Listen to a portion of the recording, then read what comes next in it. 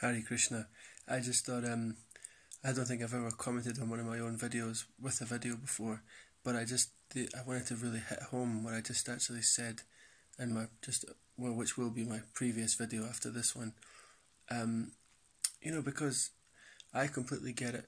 This is why I've called it KC on the go, because this is literally, it's like 11, quarter past 11 at night here as I'm speaking, and I was literally just before this was chopping veggies for tomorrow, sitting listening to Amarendra Prabhu giving class, and I could easily have just sat there. I could have been watching YouTube, I could have been listening to music, or I could have just sat there spacing out, just tired about how the whole day's been. Oh, today was so hard at work.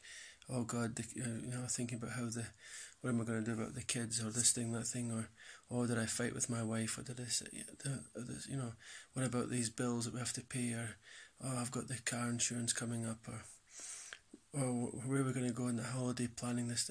You could easily get so caught up, just easily. But I listened to Amarendra Prabhu speaking about Lord Chaitanya. We have Gaura Purnima upcoming, and it was nectar. It was so much bliss. But you wouldn't know that if you hadn't did it. If you don't do it, if you don't fill that time wisely, you won't know. You won't know that Amarendra Prabhu's nectar.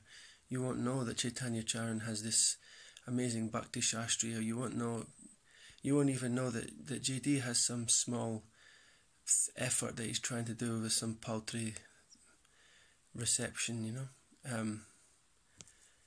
but we try. We just try, but we should fill in every second. We should fill in every bit of time. And yeah, this is what I was thinking. It was so important that if you can take even a moment's association of Krishna's devotees, reading Srila Prabhupada's books, hearing about Krishna, just a moment of that association can then, you guys can go off and do bigger things.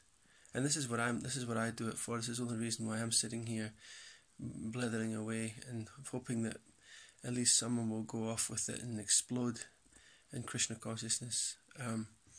Because I listen to the devotees who are my seniors and my inspirations, and they've got thousands of followers all around the world, and they're making waves in Krishna consciousness. So I'm like the little sparrow trying to get her eggs back. But I hope that really, you can get into it. And yeah, as I says, I completely get it. I completely know how it feels, how the material world, how hard the material world is. And yeah, but just do yourself that favour, if you don't already, of course. I mean no disrespect when I say that, None of these things that I say very forcefully or very in what sometimes known as what we call being fired up. Sometimes we say it very straight, especially it comes from the Scottish style, being very straight spoken. But I mean it with with as much humility as I can muster, is that and all devotees, most devotees do, we know where people are coming from, in the sense that we're also experiencing the same thing. It is not easy to chant, it's not easy to get up in the morning, it's not easy to be a devotee in the material world that's completely the opposite from what you're doing. But give yourself the best ways to do it, even, smoother, easier, and just with such bliss. Fill in the time wisely, and the rewards will be beyond your belief.